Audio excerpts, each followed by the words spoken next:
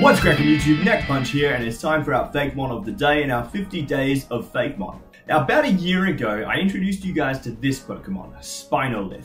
Now, I have a sprite for Spinolith, and it looks like this. And as you can see, the sprite needs a little bit of work. I designed the sprite years and years and years ago, and I never quite felt like I captured exactly how I wanted it to look. So I had a lot of fun tweaking the design and really playing with it when I went to draw the kind of official style artwork for the video last year.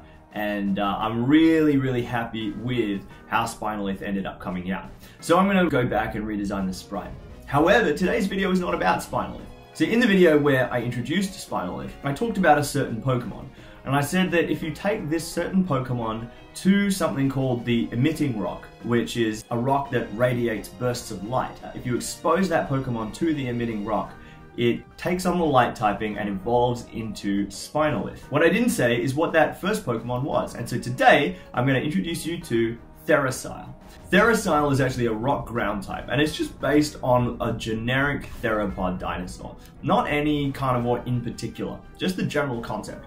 When you take Therasile to the emitting rock, it loses its ground typing, takes on the light typing, and becomes the rock light Spinolith. However, there is another rock, the absorbing rock. And just like the emitting rock radiates light, the absorbing rock absorbs it. So if you take Therasile to the absorbing rock, its light is kind of sucked out of it, and it loses its rock typing, becoming the dark ground Skeletrax.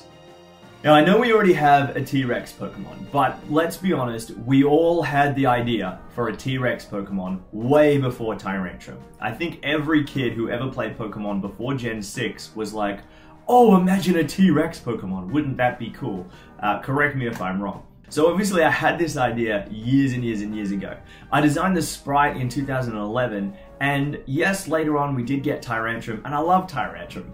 But I also love Skeletrax. I love this design. I love the bones and the big skeletal jaws. I love the dark typing for a T-Rex because I love the idea of stab crunch. I think that is very T-Rex. So I'm absolutely keeping Skeletrax in my game. And I'll let you guys decide which T-Rex do you think is king. I think that there's room for 2 T-Rex Pokemon.